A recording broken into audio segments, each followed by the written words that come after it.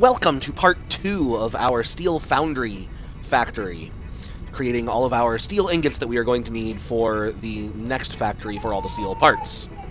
Yeah, you think so? Is this an exciting one? If you missed part 1, I'm going to link that down in the description for you. That is going through the setup of all of these machines. This is part 2, where we are going to go through the architectural design and choices that I'm mostly done making, but somewhat still in the process of figuring out. So, first thing I'm going to do is get this all the way around this edge here, because this is going to be a, if I can hit the right buttons, an overhang.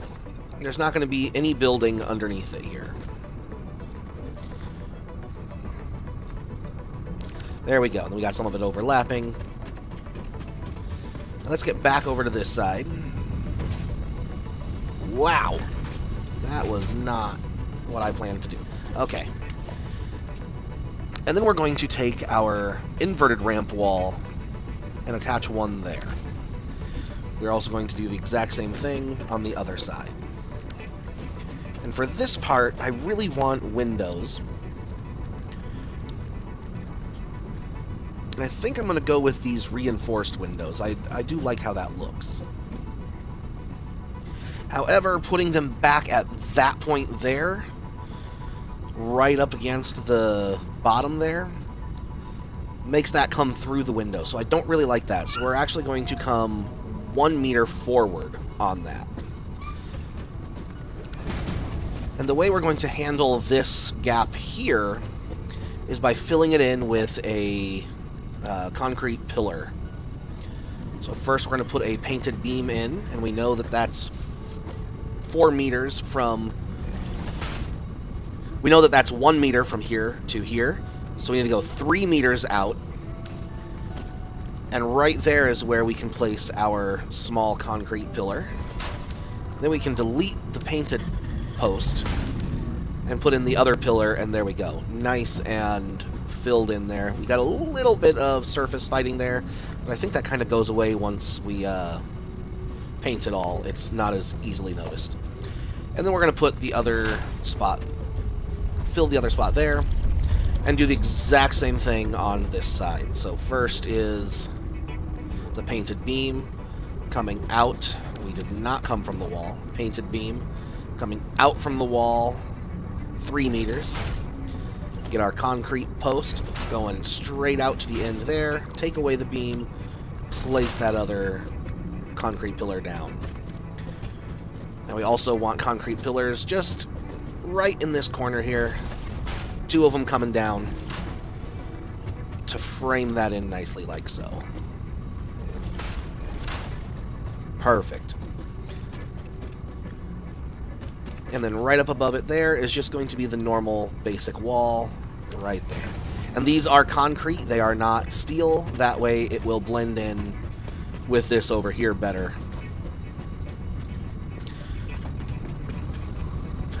Alright. Hey, baby. I don't know if you could hear him, but he just came over and said, "Hey, Dada."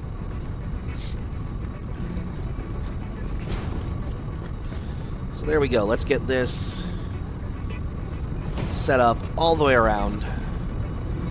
I don't think we're going to put windows on this side. Just have it nice and closed. We don't need to see in there. We've got the windows under the overhang.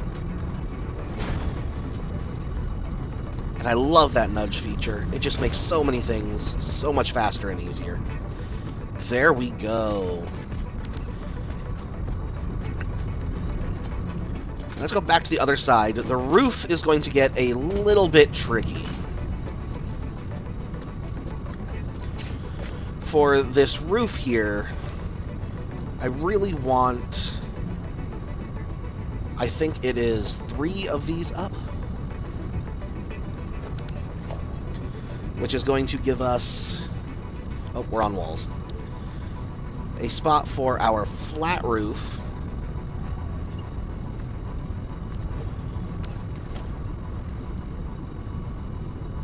Right there. 4. There we go. And then we have the tops of these machines clipping through the roof. That way we have essentially our smokestacks coming out. And I'm really liking the way that looks. We'll do the same thing there. And then we have, I think it was 2, ooh, let's not blow things up. I think it was 2 of these that we were going to need on here.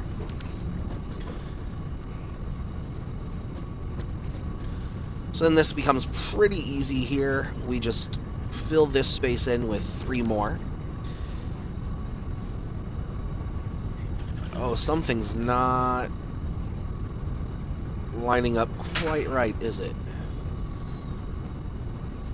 Whoops. Oh, that's what it was. Okay. We don't do 3 there. We just do another 4-meter tall wall here. 3. Should really put a railing on this or make it wider. The 3 was just to get the roof on properly. 4 is what I wanted in order to have kind of a little ledge going around the whole thing.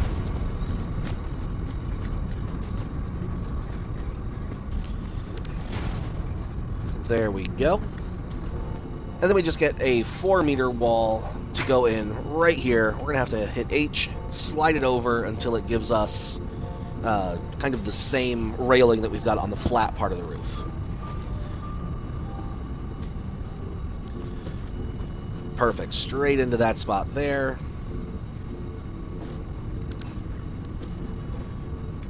And we may not be going with that single around there either. We need the full wall to stay on there. Okay, that's why I got confused a little bit. I did actually change the design slightly, but I like this better because we don't have that weird spot hanging out. Anyway, so what we actually need here is just 1 layer of 1-meter wall on the edge of this roof here. And then we are going to put in a nice glass wall. We're going to go with the frame windows on this upper part here. And then we are going to put in just some nice basic catwalk. Maybe we do the walkway on this one. I've been using the catwalk on most things.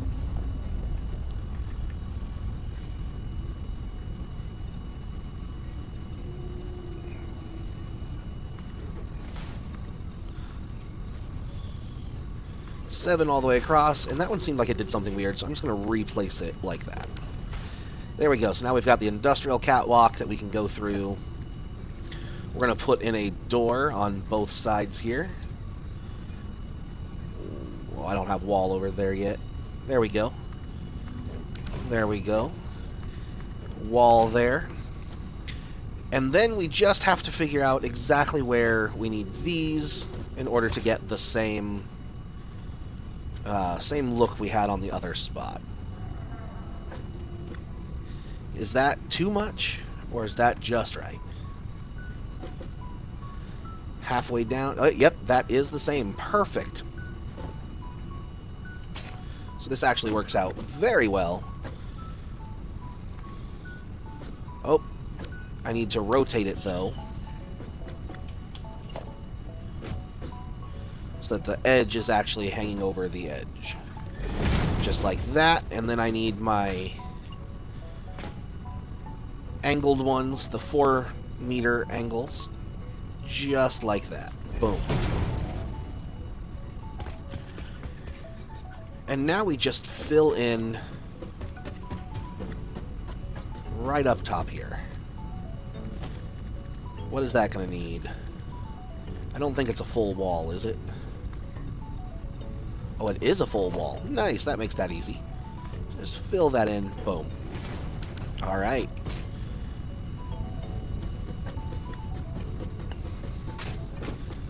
Perfect. Now we just fill this spot in here.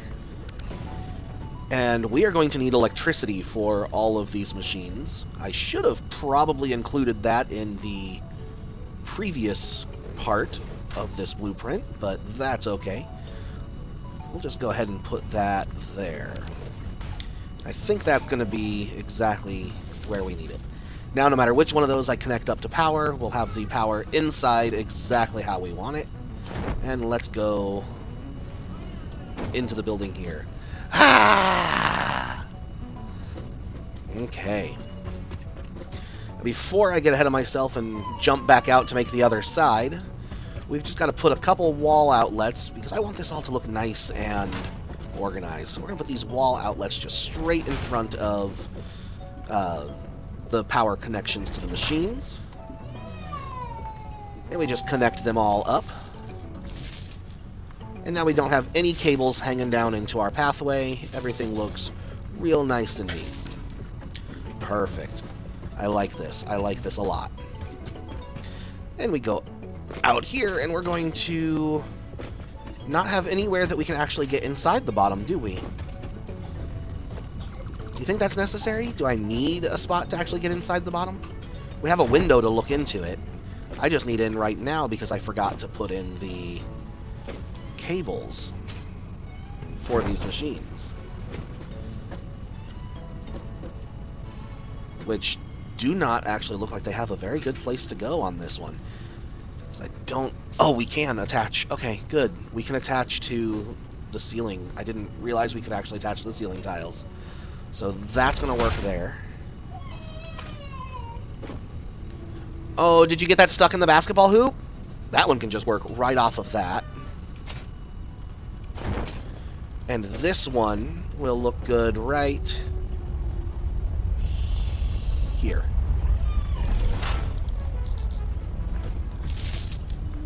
Let me just attach our machines like so. Attach our outlets like so. And now everything is going to run. No problem. All I need to do is attach, place the wall on the other side, and I think we will be done. Let's put that wall back in place. We should never need to be back inside ever again. We can see inside through here and see that it's all running and working. But there's really not a lot of space inside to move around. Now, I will be right back. I have to go get a toy unstuck from the basketball hoop. Alright. Let me finish this video up real quick. Ah!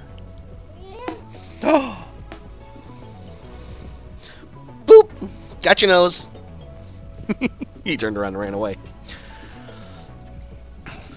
Alright, so as we did on the other side, we are going to take off these pieces that I actually ended up not needing, because I changed the design just a little bit from my first time through, and it came out better this time, so very happy with that. Let's get our 4-meter ramp wall on, and then we just put on normal wall there, normal wall there, and we need a door here that I almost forgot about. Then another ramp up here. There we go.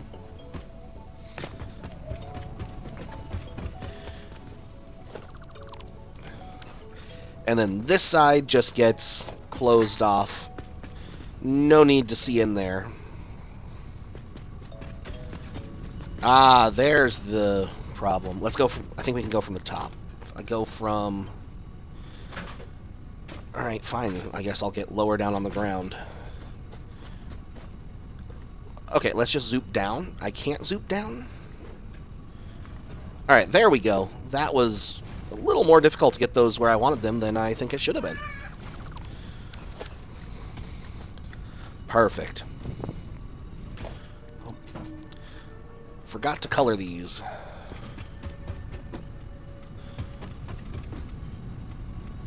There we go. And see, that still flickers, but I think it's a lot less noticeable with this darker color. Should I do black? No.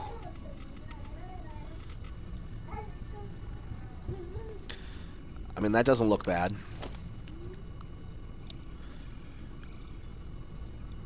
What if I did green or red?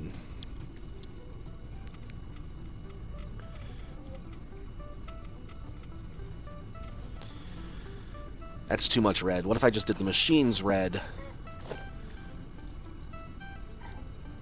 and the roof black?